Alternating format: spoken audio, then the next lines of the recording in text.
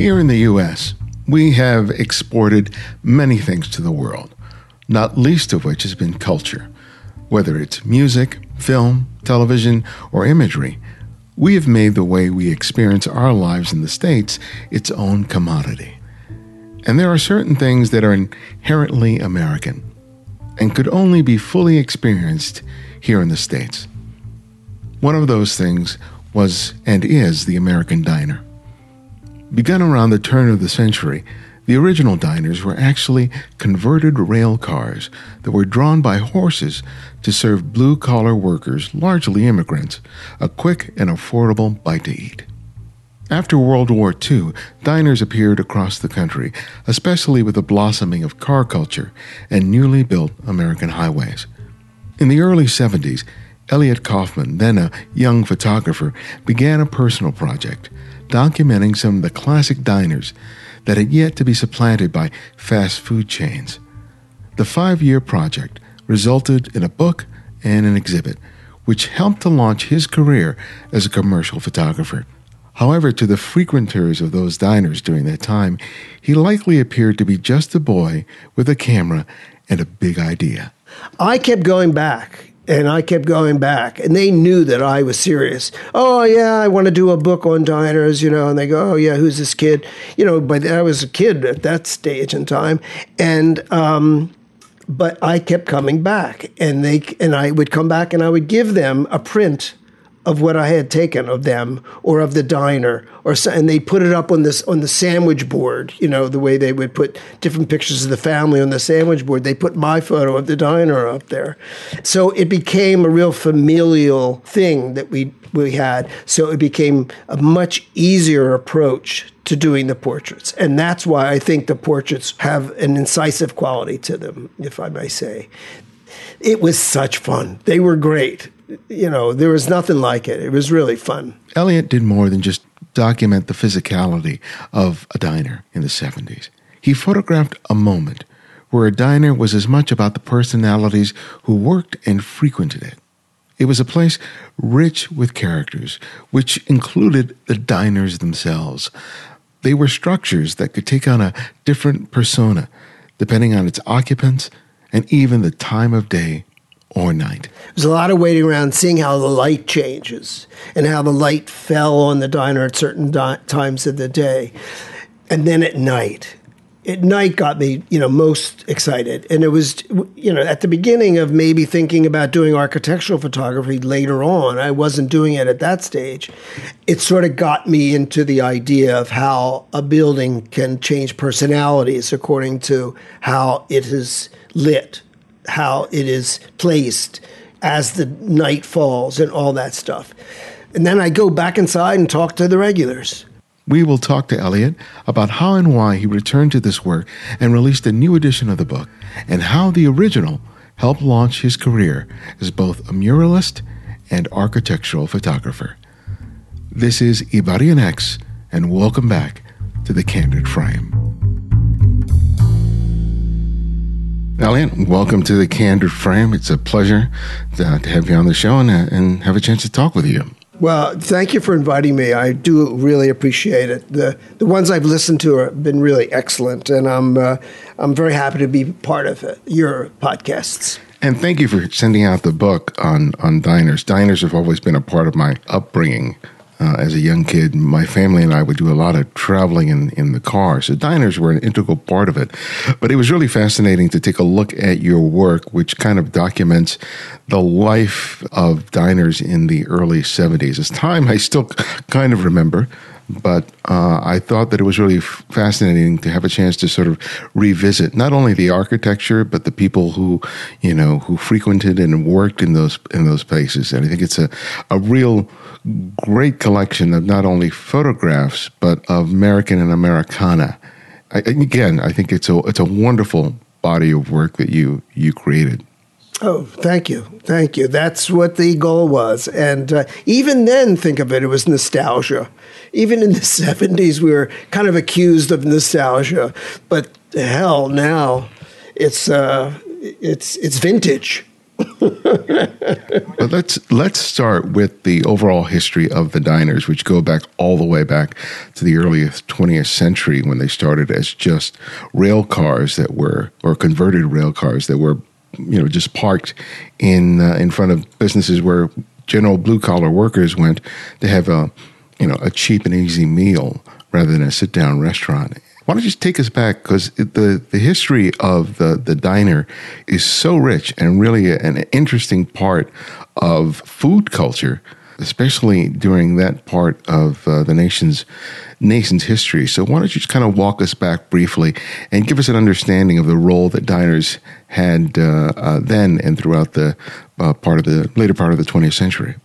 Right. And some of them were horse-drawn, when you go back far. And then there was a guy in Providence, Rhode Island, who had a truck who pulled, it was like the beginning of truck culture now, but he pulled a diner. He pulled like half a diner onto the civic square, served food out of that and drove it home. I mean, it was wild in that regard.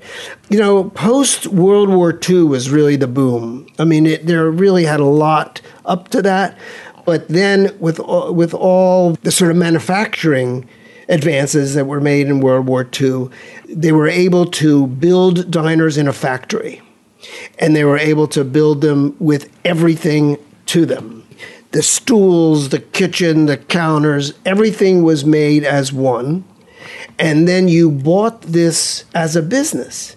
They even branded it for you. All the plates were branded, all the glasses were branded, and you came in, and a lot of the original owners were short order chefs from the Navy and from the Army. They were guys that wanted to strike out on their own. They had a skill they learned in the armed services, picked the site, they rolled it on, skirted it so you didn't see the wheels, and you had a business. Yeah, and it was just a wonderful opportunity for entrepreneurs of the time who were interested in starting a restaurant, relatively inexpensive means of being able to do that, just because you didn't have to, have huge upfront costs in terms of buildings and land and stuff like that. And you had the flexibility of locating it in areas that weren't being offered a lot of food choices.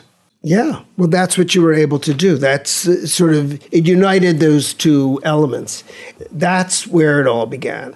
So that's why the look of them is really from that period. I mean, the look of them was sincerely 40s and 50s. I mean, that's when it really took off. What's interesting about the whole history of diner design is that they were initially largely dominated by a couple of families around the New Jersey area.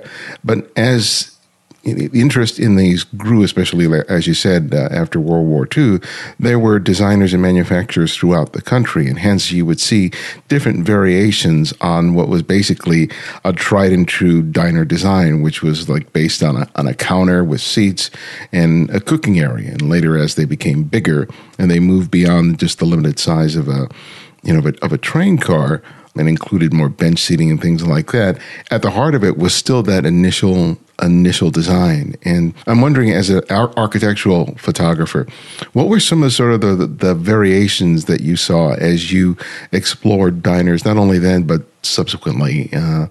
Because you photographed the images for this book in a particular period of time, but as you've talked before, you had a real interest in the history of it. Well, they were as different as the manufacturers. There was a manufacturer called Jerry O'Mahony, who was the best, and their diners were like none other. And there were a number of others that followed suit, and they were all in New Jersey, you're right. And New Jersey was the heart and the soul of diners, I must admit. One of my co-authors, I had a co-author who was an architect who did the annotated history of the diner for the original book. And we could drive down the road, and a mile away, he'll tell you who the manufacturer was. I mean, he was just tuned into every nuance and every curve and every window and every vertical slat and horizontal slat and every porcelain enamel. I mean, it was wonderful. And we all collected those pieces and parts. We had 1 million of those pieces. Well, tell me about the visual flourishes, those details that really attracted your attention, especially since you were photographing them in the 70s. I did early 70s, yeah, early. Yeah, 1970. When I started out in like 1970, 71. In 1972, I started doing that book, and almost immediately got a contract with Harper and Row. I mean, it was sort of miraculous. I mean, you can't do that today. I did it with a very, very close friend who was starting his own practice as an architect, and we did it together and started together. It was going to be originally photos and interviews, and he was going to do the interviews, so it was going to be this kind of vibe to it. But that never quite worked out. It became something different. It became a history and a photo essay. And one of the great things about the book, as much as it is about the the physical nature of the diners, what's most interesting and the images that I love the most are the people, the characters that you met that made diners a real big part of their lives, whether they were working there or eating there on a regular basis. Yes. And yes.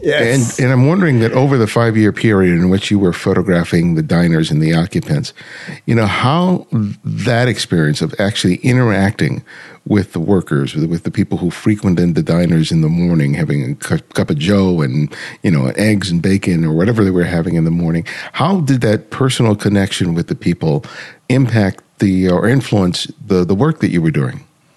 Yeah, it was crucial. I mean, I kept going back, and they knew that I was serious. Oh, yeah, I want to do a book on diners, and they go, oh, yeah, who's this kid? But I was a kid at that stage in time. But I kept coming back, and I would come back, and I would give them a print of what I had taken of them or of the diner, and they put it up on the sandwich board. The way they would put different pictures of the family on the sandwich board. They put my photo of the diner up there, so it became a real familiar thing that we had. So it became a much easier approach to doing the portraits, and that's why I think the portraits have an incisive quality to them, if I may say. It was such fun; they were great, and there was nothing like it. It was really fun. One of the things that it brought to mind for me was how fast food culture really changed the dynamics of public dining. With fast food, it's all about in and out. Just get your food, eat it, and leave. There's no interaction with anyone else other than the server. Get out. Right? So, but dining culture was really about a community hub where regulars could sit down and have conversations with the cook, the wait staff, the waiters, the other clients. If you're going there on a regular basis, you were always seeing familiar faces and had an opportunity to engage, whether it was a small town or a big city. And that sense of community is at the heart of what a great diner is. And I'm wondering, how important was that for you to capture while you were working on these photographs? For sure.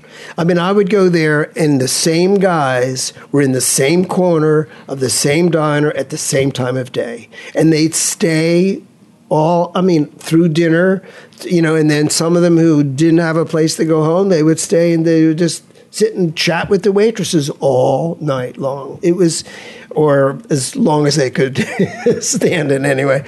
Yeah, there was just a real commonality to it, a real thread of I could hang out here.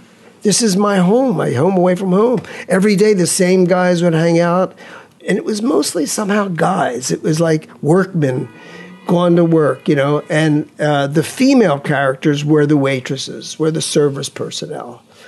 There weren't women coming from work or to work. It was mostly a guy thing. Back in that day, for sure. One of the interesting things about the photographs is that when you shoot the exteriors, oftentimes these diners would be in this almost like virtual open lots. They weren't squeezed into a bunch of, other storefronts and buildings, which photographically provided you a wonderful way of being able to get a very clean shot that showcases the architecture and the presence of the building. But I think it also gives a context in terms of, the role that this played in terms of where they were located. And it's kind of like the food trucks that are oftentimes in parking lots here in Los Angeles. But talk to me about the role of location here in terms of you being able to tell the story of diners. You know, in the book, in the photographic essays, there's a lot of pulled back images. I mean, with as much space left and right as possible. So they felt kind of alone, but occupied the space in a very kind of interesting and active way.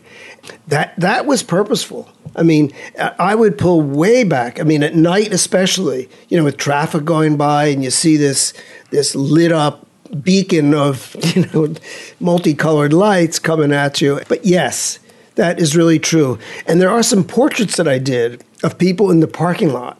You know, there's one, I think it begins the book where there's one as a waitress. She was the first one I photographed at Cavi's Diner on Route 130 outside of Philadelphia. I'll remember that.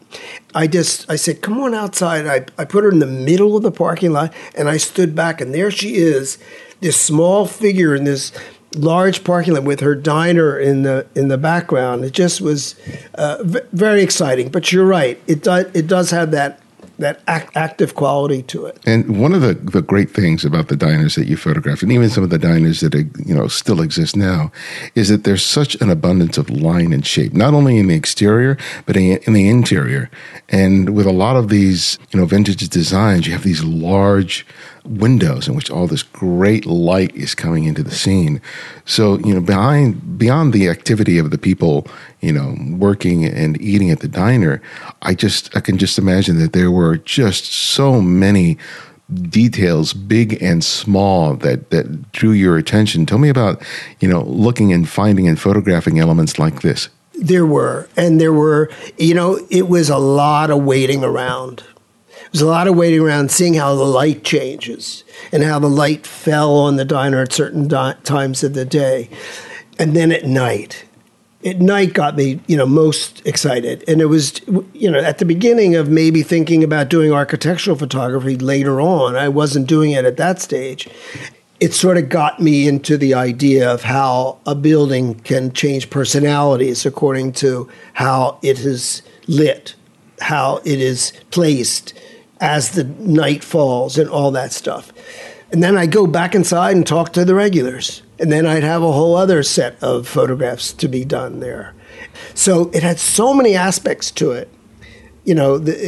People, places, things, pots, pans, glasses, dishes. I mean, there wasn't anything in there that wasn't photographable. Well, tell me about just the process of taking pictures and sort of editing as you're shooting, because when you have that long of a period of time to shoot and it's going to end up in a book or maybe even an exhibit, you're dealing with a limited number of images. And because you're really ultimately trying to tell the story, you have to be very conscious that you are producing a diversity of imagery so you're not endlessly repeating yourself. And like we just said, there was so much that you could shoot, but you still have to be thoughtful because you have an end game behind it. And I'm wondering what your process was in terms of producing those images. Well, that was a process, as you can well imagine. Once we got a contract from Harper & Row, we hooked up with this guy named Nock Waxman. And he was the editor in the food area, funnily enough, of Harper & Row. And he established a work process with me where I would make 4x5-inch prints and stick them up on my wall. I had a large wall in my studio. And sometimes I'd have 100 of them up there. And he'd come down and we'd spend the entire day saying yes, no, yes, no, yes, no. And then is when it really got to me that I'm doing a book that needs to be edited. I never really understood that before. I was, just starting out. Everything was gorgeous. Everything was beautiful. It was like there was no photograph was not not the most beautiful thing ever. But anyway, so it taught me the editing process. He taught me the editing process. And I'm really thankful for him because it was a really worthwhile time spent. Now, you obviously were shooting film in the early 70s. So tell me about, just your whole process in terms of how much film you would expose? Were you being very generous in terms of the images that you make, or practically did you have to be, frugal, not just in terms of cost, just because you had to, process and proof sheets and all that stuff that you have to deal with film? I kind of never knew how to be stingy. I was always like, I'm here to shoot. I'm going to shoot what I see and shoot as much. I never held back. But once the editing process happened, I must admit, I went out to find certain kinds of images that we needed. And that was a little, I didn't like that as well. It was a little difficult for me. Yeah. Because then, okay, we need a diner from across the street. I don't know. Or we need some more signs, or we need a family, or we need this and that, or we need more waitresses. Yeah. We don't have enough of this or that, and so it confined me a little bit because I was so interested in just shooting what I saw and letting that happen as my story unfolded. But I'm glad I did it that way because it taught me an incredible amount for the rest of my career. That process of editing. I mean, I even taught editing later on in life and made sure that everybody knew how to throw something away that didn't fit with the remainder. Throw that eighth image away because you only need 7, that kind of thing. Yeah, that's definitely a good lesson. What's interesting about your career is that you started with a book. And most photographers do not start with a book. They usually have a very long and lengthy career, and after they've been in the business for 20 or 30 years, they think, hey, it's about time that I put out a book. And that's the way you began, which is just fascinating. But I'm wondering, with the release of the book, did you leverage it? Did you use it as sort of a calling card when you started going out there and establishing yourself as a working commercial photographer? For sure. Yeah, for sure. I mean, it really was the first thing that I did. Oh, well, let's start out. I'll do a book. And that's what it was like. It was in 1972. The book came out in the fall of 1979. So that was a long time for me. I'd never done anything for that long a time. Then, it was the first exhibit I had. I had several exhibits in Philadelphia and Houston. And then it was written up in magazines, New York Times. I mean, it gave me a notoriety that I had never had before. And so, yeah, it was a way to step into a career. But in the meantime, while I was doing that, I had to be doing something else. I couldn't be doing just this book. And so I had to establish myself in something else that can actually make money, which I did. That was the murals that you and I have talked about. So luckily, I was able to do that simultaneously. And why don't you talk about the mural work that you were doing? When I was trying to learn photography, and I was accessing a lot of the students at the Philadelphia College of Art, where I was living at the time, a friend who was an interior design major got his first job, and it was called General Waterworks. I don't even know what the company did, when the truth, other than knowing that it was General Waterworks. And he said, why don't you do a mural? Why don't we do a black and white mural? It's 11-foot wall, 8 feet high. I said, yeah, why not? I'll figure it out. So I went out. I went out to the park in Philadelphia, the Wissahickon Park, and photographed a waterfall that had that same proportion. Well, I sliced it to have that same proportion of 8 by 11 feet, and then put it up on that wall. And it was sensational. It was like the biggest kick I had had up to that point, commercially anyway. So I then showed that to somebody else, and they hired me to do 7 murals, and then somebody else hired me to. So it really took off from there. I mean, it ended up where I was, shooting for an insurance company, for instance, hired me, right?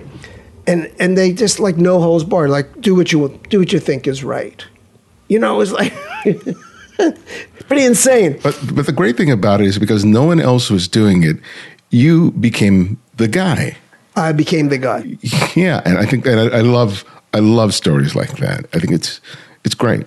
no one knew kind of what I was doing, other than it ended up being these great murals. I mean, in the Colonial Pen Group, right, which was it's a big insurance company. You'd think it'd be real conservative.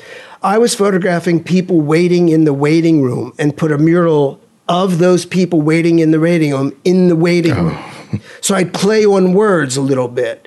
At the end of a hallway, I'd photograph the end of a hallway and put a mural at the end of a hallway of the end of a hallway. I mean, it was like that kind of thing.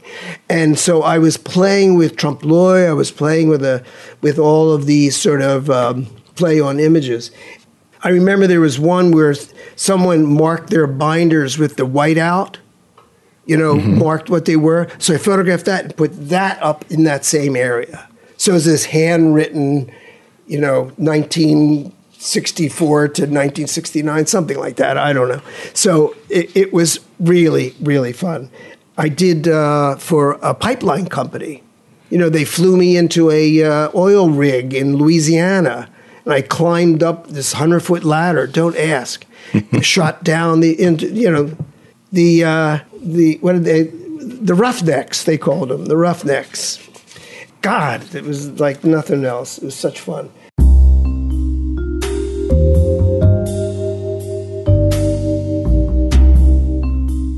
It's hard to believe that the year is almost over.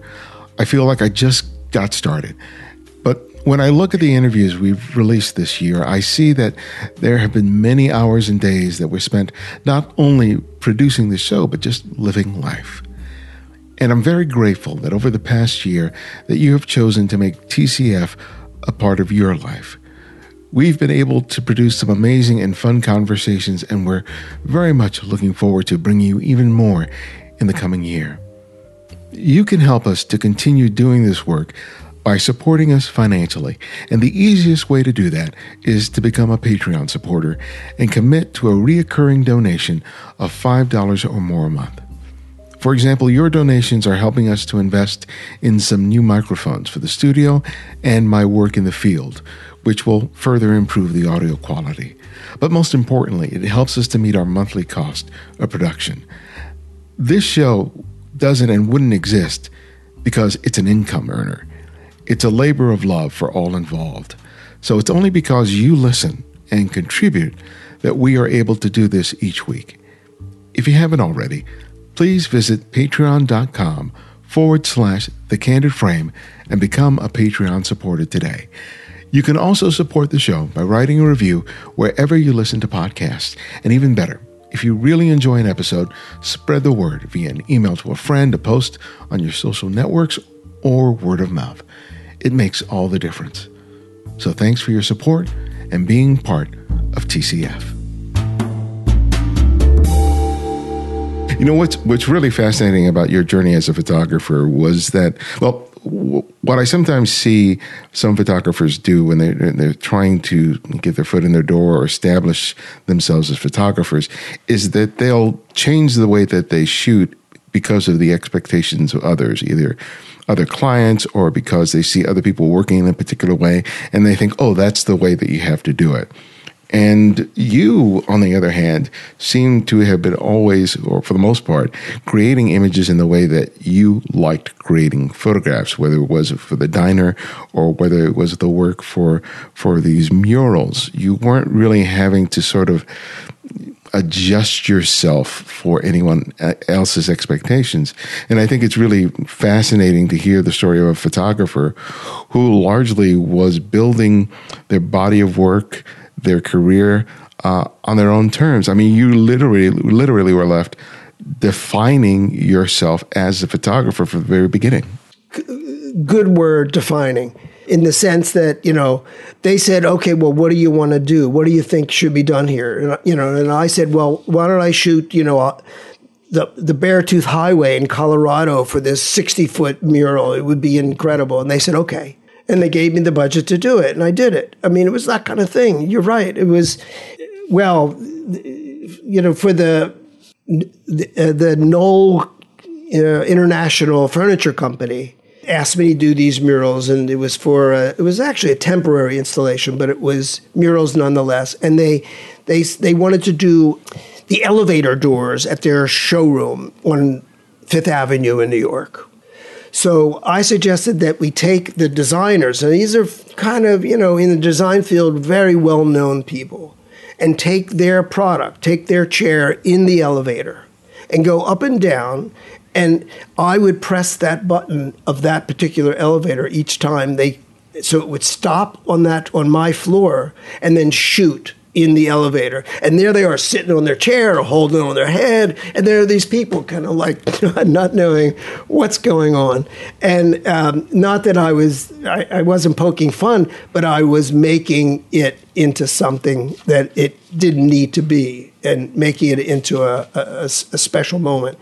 That's the way, Smith Kline Beckman, a big pharmaceutical company, they asked me to do these cafeterias, these bland corporate cafeterias. It's like, oh my, what could be worse? But what I said was, I will do the great mansions of this country. And I went to the John Deere estate in Florida, John Deering, who founded the John Deere Company. And I went to the Ringling Museum, which is this Romanesque fantasy of Ringling. And then I went to San Simeon in California and derived the murals from those 3 locations and got full access each time. Full access. Yeah, that's great. One of the things this reminds me of is one of the most important lessons I've ever had. And, when it comes to working with clients, they always tell you what they want and what they need, which of course you need to satisfy as a professional photographer. But I think you always have to go beyond that, or I always have to go beyond that and think about, what do I want to bring to this project? It's more than just me sort of, fulfilling all the requirements of the job. I need to be able to recognize what I want to bring to that and be able to communicate that to the people who I'm going to be working for, in order for me to not only provide them what they want, but maybe something a little more than they could have expected. And it seems like with all the work that you were just doing just that you were always satisfying 2 masters, your client and then also yourself. You really wanted to deliver something unique and special. Yeah, much more than what you seem it should be, or imagine. They had no clue. That's the great part of this, is that it was so new and so fresh. And almost every presentation, final presentation, was with like the CEO. He wanted to know, she wanted to know what this was all about. And so it went right up the chain, and that could not have been more exciting for me. It was great. I learned a lot. Yeah, and people will no doubt say, well, this is not, 70s. You're not dealing with those huge budgets anymore and complete license. But you've managed to, have a career over many, many decades. So you've evolved. You've had to change. You've had to adapt in any myriad of ways in an economy that's up and down and all over the place and unpredictable. But tell me about how you have changed and adapted over these many years. Well, once I did all these, the diner book was really basically, from a back door, it was about architecture. I worked with, 2 of my best friends at the time who were architects, and it sort of rubbed off. I sort of tried to understand how they think. Then these murals were kind of architecture. And I was working with architects and interior designers. And then when I was photographing the murals, I was saying, look how it comes alive in a very different way than what I intended it to be when I'm photographing it. So that was a whole other level of it, that I had to photograph it to show somebody else how great it could be. So then when the sort of photographic murals sort of became ubiquitous, let's just say, you can send a slide over to one of the big photo houses and they'll make a building size image of it and paste it on there. I decided to walk away. It was just, it was too commercial. It was no longer fun. And the lucky stroke that I had is that I was asked by the Public Art Fund in New York, which commissions public art, sculpture, painting, and the like. And they asked me to submit an image for a competition for a 45-foot by 35-foot wall in Jersey City for the Port Authority of New York and New Jersey. And I won that competition. And I saw this image go up 45 feet by 35 feet. It wasn't printed, it was hand-painted by a sign painter. This is how long ago this was. It was sensational. And I said to myself, I can't do any more with this, or I'll go broke. I know I'll go broke. I just can't do any more with this. So I felt that was a swan song to that whole career. And so I taught myself architectural photography. I mean, I was photographing the murals, but then I had to get serious about it. So I bought a 4x5 camera and said, oh, well, this is a novelty. Let me learn this. And I taught myself how to use a 4x5 camera. And I was just so excited by it. And then I started teaching myself how to sell it to people that I can do this, because they had heard of me with the murals. And so I said, oh, here, let me show you what else I could do here, since, you're not buying my murals anymore. And that's one of the most interesting parts about as your career evolves, is that you have to sort of re-educate people that you've worked before with, that you're capable of much more than they've seen. It's not easy. It wasn't easy at first. But then when certain people kicked into it, it was like, oh, this is great. Yeah, this can work. It kind of reminds me of that whole joke about a photographer who has a portfolio, a food photographer. So he has, say, a lot of fruit. He has cantaloupes, he has strawberries, he has kiwis, has virtually everything. And then the person who's hiring looks at it and goes, yeah, but can you photograph a watermelon? Because I don't see any watermelons in your portfolio. That's it. You nailed it. That's it. That was the sort of, unfortunately, the idiocy of commercial photography. We always laughed about it. It's like, you mean you don't know how to put a cup over there? The place is empty without a cup over there. Something like that. So that inspired me when I started to get work.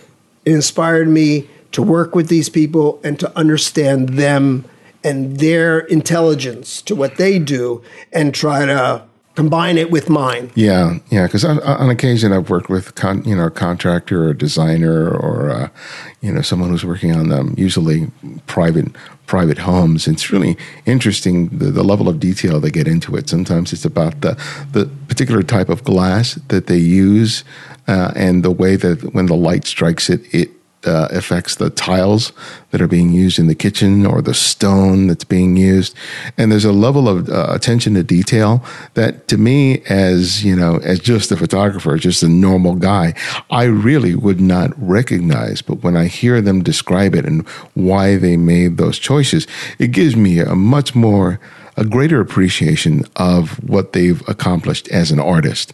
But then the challenge becomes, how can I, as a photographer, convey that in the finished photograph? Because, beyond the sort of technical considerations of, exposure, using a tilt shift lens in order to correct perspective, that might give me a document of what the scene looks like, but it may not necessarily render an image that captures the level of attention and detail that the contractor, the designer, the architect, all of those people have put into the work. So how easy or difficult is that for you in order to be able to translate what they've shared with you and you to be able to successfully create the final photograph?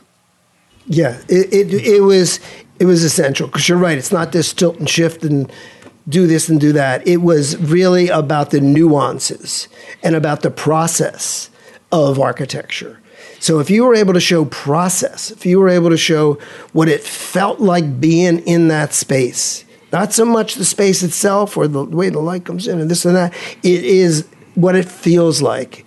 It's like we always talked about the lust for space that you need to have when you look at a photograph, that you want to be in there, you want to crawl in there, and if you can't, then it's just a picture. It no longer has that quality of life. How do you achieve that? How do you give life to a space, into a room that consists of walls, windows, doors, line and shape. There are no people in this shot, and somehow you're supposed to give it life by whatever techniques as a photographer that you have at your disposal. So anytime you walk into a space and you have to evaluate it for the purpose of a photograph and evoke that sense of wanting to put yourself in there, how do you do that? Well, not only what you've just described, which you just described very well, but what they don't tell you. It's like, certain fields, okay, we want the apples, to be over here and the bananas to be over there, so it divides, whatever. They don't tell you. Architects, designers, they don't tell you. It's a mind game that you're playing with them, and you have to be in their minds. You have to be in their space. You have to be so understanding of their language that they speak or don't speak. And I learned that. And then once I started to understand it, I was able to achieve it. It was not easy. But some of my favorites, take it out of that interior, that residential interior, and take it into places like Lincoln Center. I did a lot of theaters, and that is glorious. I mean, you're in a space that is just, I don't know, hundreds of feet here and there and up and down, and you're in control. I mean, you can say to, lighting tech, be up there, could you take that down 10%? And then he does. It's like, oh, man, this is great. And, I did that, Brooklyn Academy of Music, Lincoln Center. I've done a million theaters. I did a lot of work for an architect that did almost nothing but theaters. And that was sensational. And it's all about light. It's all about light and lighting. And you were dealing at a time with film, you didn't get immediate feedback. You were dealing with lights that had to be jailed, different color temperatures, a film with a particular color temperature. I mean, there were so many things that you had to figure out in order to get a decent photograph. Don't remind me. So tell us about that. Don't remind me. Hours gelling fluorescent lights so they mix with the daylight, and then, oh, please. Transparency film was a true test of photography. I mean, it was a true test, because it was unforgiving until one film came out. I forget when it was. Fujifilm came out with a film that had a fourth layer. Yeah, Provia. No, that wasn't Provia. It was no. It was NPL, NPS, and NPL. Okay. 4x5. It was only in 4x5, and it fit into the Polaroid backs. I mean, it gave us one level of ease in our it was almost like shooting black and white. You were dealing with tonalities, because all of the Polaroids are black and white, so you were dealing with all tonalities of black and white, and then the color film went in. But it, for years and years and years, it was torture. I mean, we take 8 hours to make 4 shots. That was not unusual. Wow. Whereas it eventually got where in an 8-hour shoot, I would do 25, because I would just, run around and shoot. And with the digital being so forgiving, and, I just changed blue, yellow, this, that, the other, red, and, I'm off and running. But those were the days where there was when somebody did 5 or 6 shots in a day, it was like, oh my God, he must be speeding. Yeah. But one of the things about even when you transitioned to digital, all that experience gave you an advantage, because I could imagine that you walked into a space and you could take a look and you knew exactly what kind of light sources you were dealing with and what to sort of anticipate in terms of what you were going to need to do. It wasn't just about discovering these problems later when you have the image on your computer and you're having to sort of fix it in Photoshop, for example. I mean, you knew what you were dealing with. A lot of people ended up doing that. And, I'll figure it out later. You shoot, you're there, you shoot it. You're there, that's when you do it. That's when it all happens. It doesn't happen in the computer. And I did not do, I mean, I was okay with a computer and, doing basic retouching, but I was not someone to change around images and make them any better than they were when I shot them, because they have to be right when you shoot them. It's all in the negative. Remember that? Yeah. It's all in the negative. If it's not there, it ain't there. Let's go back to the Diner book, because this is the second edition of the book, and the first one came out I think in the late 70s. 79, okay. Correct. So this is a second opportunity to reissue the book, but you had a chance to look at the old photographs, some of which found their ways into the book, and some of which you hadn't seen probably in a very long time.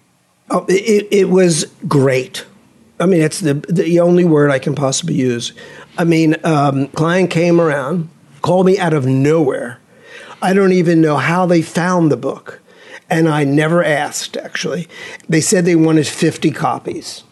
And I said, I don't even think there are 50 copies around. I wouldn't know. I don't have them for sure.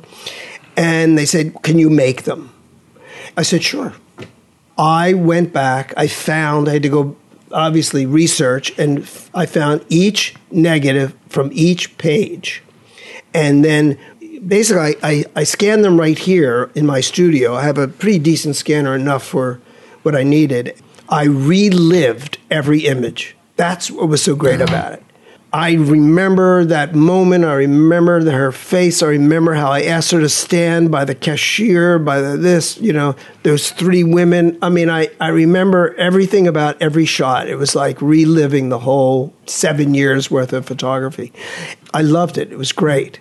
And then I was able to ask my co-author, who did a history of the diner, that in the first 60 or some odd pages, we conferred and we agreed that I should eliminate that section. Even though it was his section, neither one of us ever liked it the way it was designed. It was not designed the way we would have wanted it. It was designed by Harper and Row, and the printing was very, very mediocre back in the 70s. I made sure to ramp that all up and got the page by page. I even eliminated some photographs, because when I was going through, I was saying, I never liked that shot. I'm going to eliminate it. So I left some pages blank, which happens a lot in books now, and I didn't feel at all guilty about eliminating some photographs. So I just got rid of them. So it was real freedom. I did include the original color photographs, which I thought I had second thoughts about, but because I wanted it to be a pure photo essay from that period. But the cover was a color cover, the back cover was a color back cover. And then there was an 8-page signature in the front that was color, only because when we were about to publish the book, the publisher came to us and said, color photography is coming in now, 1979.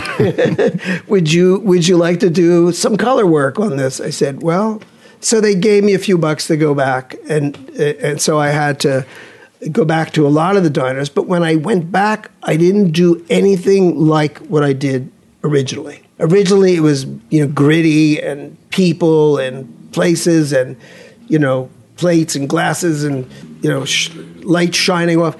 What I did was pure, almost like architecture. The glinting of the stainless steel and this kind of thing. It was almost like architecture. That was as close to architecture that I got in the book, was the color section in the front. I was very happy with how this second iteration has worked out. It's really, really fun. Having a chance to revisit that older work, when you looked at it again, what did you think about yourself as a photographer? I thought that photographer was pretty good, and I'll tell you why. I was really young. I was just starting out. I was in my probably early 20s. And I was getting stuff that, with a bold sort of approach and with clarity and with, I was very happy with how that book worked out. And I wasn't the ones that I eliminated were the ones that I didn't like. So I was happy to get rid of them. but the ones that I kept, I was very proud of, I must say. That was a proud book for me. Well, you have every right to be proud with this book because it's one of my favorite books that I've received this year. Not only because it brings me back to a moment of my own personal nostalgia, but just because it's just done so well. And thank you. It's done in a way that I think I would have liked to have shot myself. Thank you. So, yeah, I can't recommend it heartily enough to people to check out. But my last question, which I ask each guest, is I ask them to recommend another photographer for our listeners to discover and explore. And it can be anyone, someone that you have long admired or someone that you've recently discovered. So who would that one photographer be and why? I'm gonna make it two, if I may. Only because, I have this good friend who I think is a wonderful photographer. His name is Harry Wilks. And he's been so dedicated to this medium for so long. And he's been so focused for so long. And he does such good work. And I'm going to recommend Harry Wilks, Wilks. Now, the other person who I've admired, who is an architectural photographer, but has never really worked as an per se architectural photography, but uses that medium for his artistic medium, is Andrew Moore. And Andrew has lifted the genre of architectural photography to an art form. And he's one of the few who has. And I would recommend him as somebody who your listeners could look at with a lot of admiration and education. Well, thank you for those recommendations, and thank you again for being on the show.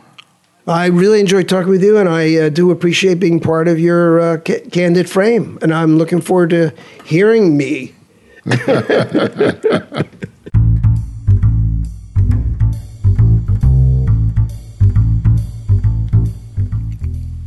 Thanks to Elliot for sitting down with me. Find out more about him and his work by visiting ekaufman.com. I also have 2 upcoming workshops, the first in Los Angeles in November at the Los Angeles Center of Photography and in Tokyo, Japan in December.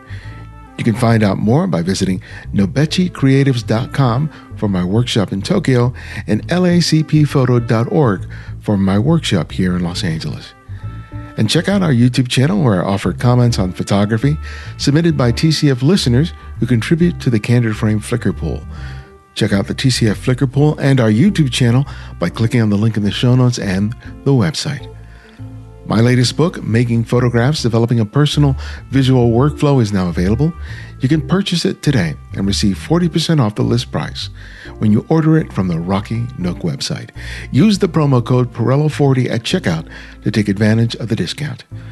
And receive 3 free copies of my previously published ebooks by signing up for the Candid Frame mailing list, where I share thoughts about life, photography, and keep you updated on TCF events. And remember, you can support the show by contributing to our Patreon effort or donating through PayPal. Not all episodes may be available on your podcaster app of choice. So to download, listen, and share any and all episodes of The Candid Frame, download the TCF app for Apple iOS and Android. And because of your support, it's free. The Candid Frame's audio engineer is Martin Taylor, who you can find at theothermartintaylor.com. The show's senior producer is Cynthia Parker, and our music is from Kevin MacLeod, whose royalty-free music can be found at incompetech.com. And this is Ibarionex, and this is The Candid Frame.